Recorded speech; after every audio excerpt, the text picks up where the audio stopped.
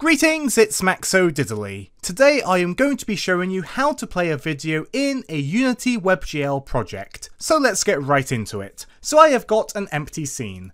We've got a main camera, a directional light, an empty object called VidPlayer, an empty object called VideoCube, and a backdrop called Backdrop.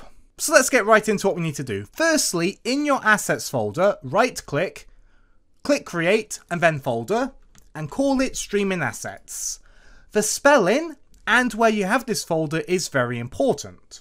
So step 2 is simply dragging and dropping your video file into your streaming assets folder. Don't worry, you might be thinking, oh no, there was no option to import the video, or why's the video got a different icon than normal? Don't worry, this is all very normal because in the streaming assets folder, Unity doesn't process or import assets like with regular assets that aren't located in this one particular folder. Now let's go back to our assets, right click, create C# script. We're going to call it VidPlayer. This script's going to be responsible for playing the video file. Firstly, make sure you import Unity Engine and Unity Engine Video. Then do serialized field string video file name. This is going to be the name of the video file that we want to play. Down here we're going to make a function called public void play video, and then we're going to do video play equals get component video player. So this line of code is just going to get the video player component from the object this script is attached to. Then we've got a few more lines of code. We're going to do if video player. Basically we're checking if we have a reference to a video player. So let's say we attach this script to an object that doesn't have a video player, then this is going to be false, because no video player could be found. Therefore, we're not even going to bother trying to play a video for a video player that doesn't exist. However, if we do get a video player, then we can do string video path equals system.io.path.combine application.streamingAssetsPath and video file name. This is going to create a file path for the video that we want to play, and it's going to use the streaming assets folder and the file name of the video file that we want to play. And then we're just going to debug log the video path in case something goes wrong to make it a bit easier for you guys to debug if it is an issue with the file path. And then we do videoplayer.url equals video path. We're setting the URL of the video player to be equal to our video path so the video player knows where to play the video. And then we do videoplayer.play. That's going to play the video. We can remove the update function, and for this tutorial we're going to place play video in the start function so it starts as the program starts. Be sure to save it. Now we're going to drag our VidPlayer onto our VidPlayer object and make sure the file name, video file name, is exactly the same as the file that you put in your streaming assets folder. So for instance, my video was called bigtimevillain.mp4, so I put that in here. Now we're going to add a video player component to our VidPlayer object. So the source is going to become URL. We're going to untick play on awake and wait for first frame. We're going to tick on loop.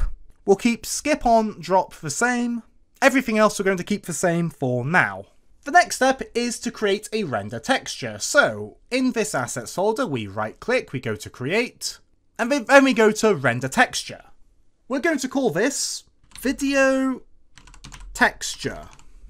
And we need to change one thing, the dimensions of this texture. Change it to whatever you want the video to be. So we're going to do 1280 by 720 to do a 720p video.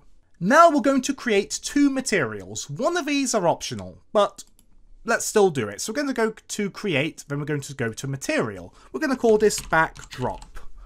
And we're going to set this to just be black.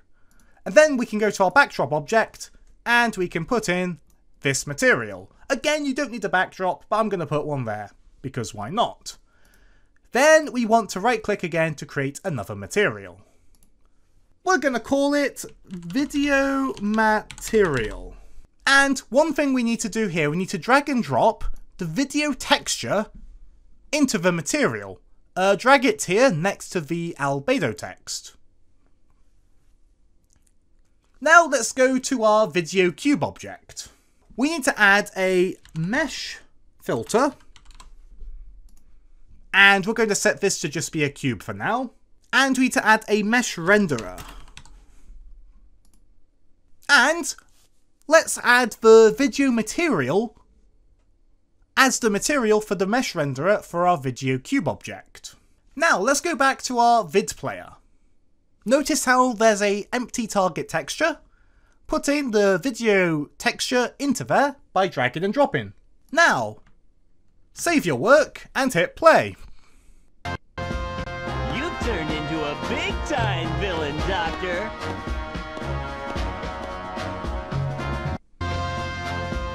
You've turned into a big-time villain, Doctor. So, as you can see, the video does play. But you might be thinking, Max, how do we know it works on WebGL? Well, I'm going to show you right now. We're going to go to File, we're going to go to Build Settings, we're going to click Build, we're going to make a new video, we're going to call it YouTube Tutorial. We're going to double click on that folder, click Select Folder, and we're going to build it right in front of your eyes. As you can see, it finished building. We're going to go in here, we're going to right click, we're going to open PowerShell window here, we're then going to do pym http.server. There's an eye up in the corner if you want to know more about how this works, but we can host a Unity WebGL build locally to test it in a web browser. Now we're going to open Edge, we're then going to do localhost 8000.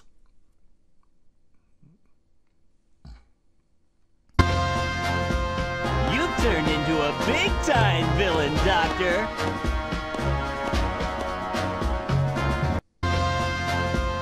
You've turned into a... As you can see, it worked. Just one little disclaimer, a video won't autoplay on WebGL, you do have to click on the game for the video to play. That's just a web browser thing, nothing you can do about that. But anyway, thanks for being a great audience, be sure to leave a like and a comment if you enjoyed, and subscribe for more Unity tutorials.